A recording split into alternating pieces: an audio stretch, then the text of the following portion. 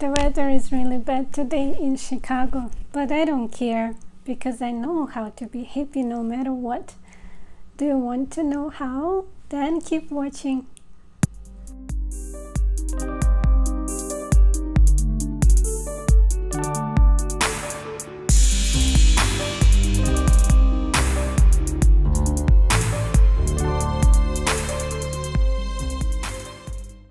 Hi everyone, this is me, your Dasha Bisali at Be Strong and Love Yourself, a channel for very strong people.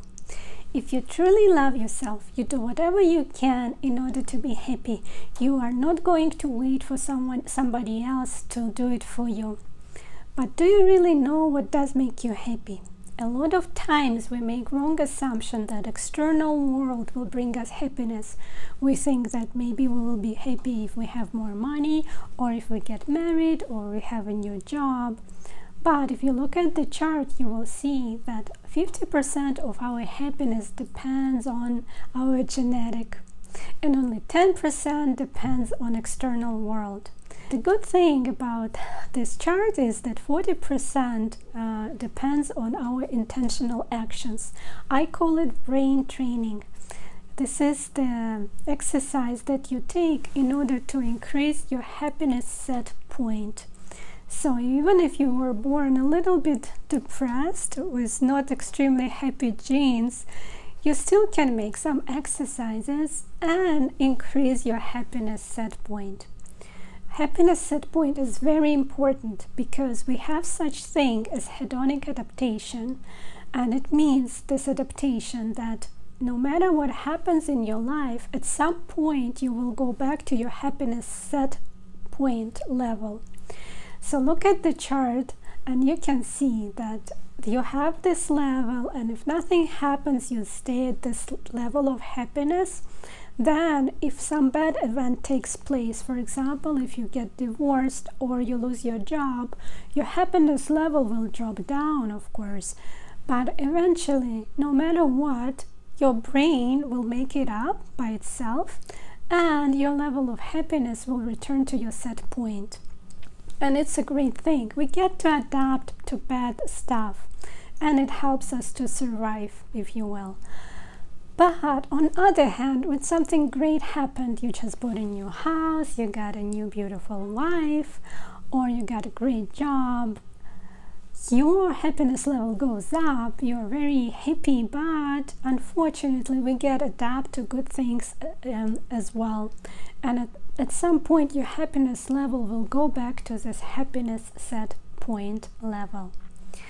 So obviously the best thing we can do is to work on our happiness set point rather than on external world, especially because it is hard to control external world.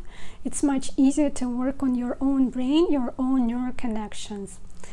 So how do you do that? If we talk about, there are tons and tons of exercises to increase your happiness set point, but today I want to focus on hedonic adaptation.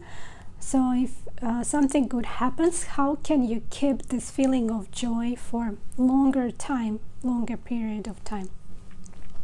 Well, first of all, you can do savoring. Savoring is, to me, is kind of a stop and enjoy the moment.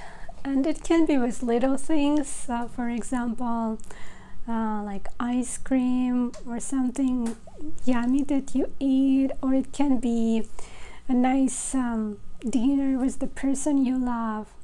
If you're in the present moment, if you're paying attention to what's going on around you instead of thinking of something else, and you savor the moment, you enjoy this moment, you will have a better memory of this moment, and as it will be a better memory, it will stay with you for a longer time. Another thing what you can do in order to keep this moment, this great event, for a longer period of time is to think what would happen if you didn't have this great thing in your life. For example, when you get a great job, in a while you get used to it. But what if you just stop and think, what if I didn't get this job? How my life will look like? What if I didn't have any job? and try to imagine that it's kind of like a negative thinking, but at the same time it will help you to appreciate the things that you have better. And the same thing you can do about your partner. What if you never met this person? And sometimes these thoughts will help you to, as I said, to appreciate whatever you have more for a longer period. And it all leads us to gratitude. And gratitude is, I think, is the best tool against hedonic adaptation. And you can use it anytime you want, but the idea is very simple. Just be grateful for all the things that you have. And remember, the worst thing you can do is to take things for granted. This behavior just kills your happiness. If you have something, appreciate it, be grateful for it.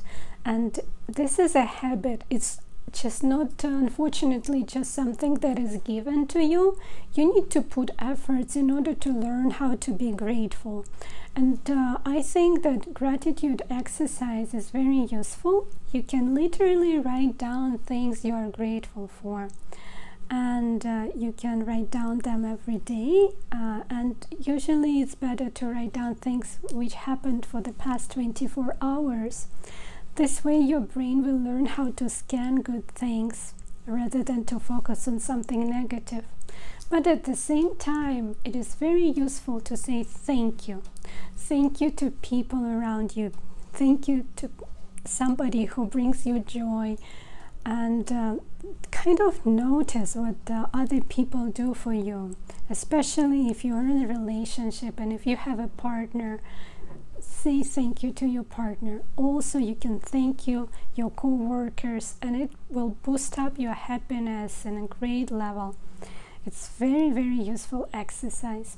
So to sum up, there is just be aware of hedonic adaptation, that even if you get great stuff, at some point you will lose this feeling of happiness because of that hedonic adaptation, but you can keep it longer if you savor, if you imagine that you didn't have these things, and if you are grateful for all these things.